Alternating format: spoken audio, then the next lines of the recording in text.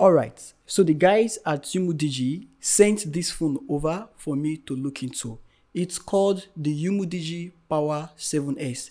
It will cost you 57,000 naira on Jumia. The umidigi Power 7S I'm holding here runs stock Android 11 on a Unisoc T310 chipset.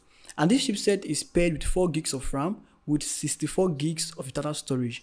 And it will interest you to know that both SIMs on this phone support 4G network.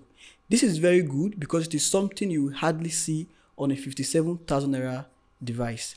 umidigi has a set of people in mind when they made this smartphone. Those who are looking for a phone that is budget friendly. But what do you have inside the box? Well, right on top is the phone itself placed inside the transparent protective case. And on the wrapping, you have the key specs of the device. The envelope beneath holds the SIM ejector and inside is a paperwork. At the bottom, you have the 10-watt fast charger and a USB Type-C cable. So when the company reached out to me about this phone, I intentionally choose the blue color. In other words, there are other colors like gold, like black you can also pick from. So you have this pattern design on the back of the smartphone. It is plastic back cover, it is heavy, and that's because of the big battery capacity that is made to last you for many days. And I also noticed that the body is curved, which makes the holding of the smartphone comfortable for you to hold. At the bottom, you have the USB Type-C port, the speaker, and the first mic, while on top, you have a 3.5mm jack and a second mic. On the left hand side, you have the SIM card slot, and like I said earlier, the phone is capable of 2 4G SIMs. The other button below is customizable if you use them for screenshots and for launching of camera and many other things. The phone not get fingerprint sensor. So on the right, you have the volume buttons and power button. The umidigi Power 7S has a 6.7 HD plus resolution, and notch inside the display is the 8 megapixel selfie camera. The phone can do face unlock for security purpose, although it does so slowly. Moving to the rear, around the back you have the 16 megapixel selfie camera with a secondary sensor of 8 megapixel.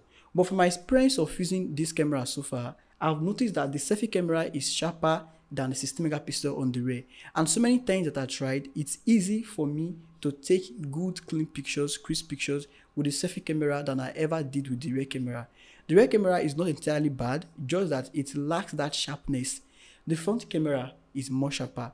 And most time I struggle with the rear camera to take good pictures. So the 8 megapixel selfie camera is the best bet on this smartphone when you want to take crisp images. Then aside from this camera, the phone also gets big battery capacity. We're talking of 6,150 mAh. So if you charge this phone full, it can last you for a couple of days and the battery never die. The 4 gigs of RAM is good for budget friendlies. Since it's something cheaper, there are certain things you are expected to do with this smartphone and you do so very well at it. Then you also have the 64 gigs of internal storage. Now when you compare this phone to other budget-friendly or entry-level smartphone in the market, like from itel, you have 2 gigs of RAM or 3 gigs of RAM, and they are somehow more expensive than these 4 gigs of RAM. So this one made the umidigi being budget-friendly at the price point of 57,000 naira with a 4G connectivity and big battery capacity to be a good choice to buy if you are looking for something budget to consider buying. And then the fact if you charge and it will take for a very long time, down a plus on the part of the smartphone. So there are certain areas the company can fix. First of all, the selfie camera, sometimes I feel like I see them mistakenly swap the back for the front and the front for the back, because the front selfie camera is more sharper than what you have on the rear camera. Then if you also think of big battery, you also consider this one too. The other area where they could fix up is adding a fingerprint for additional security purpose, aside from the slow face unlock system. So if you are a type that WhatsApp and watch YouTube and do some meetings on Zoom, this phone can conveniently take you. It can get slow if you're an expert that tries to do something faster, since it's a budget-friendly device. There are other smartphones above 100K that will be perfectly fit for you if you are the high-end type. But this for budget entry-level lovers who want something that is 4G and with big battery without spending or breaking the bank, this would be a good choice for them to consider. So that's all about the umidigi Power 7S. Let me know what you think about this smartphone in the comment section. And remember, it's now available on Jumia. You can place your order right away. Thanks for watching, and I'll see you around in my next one.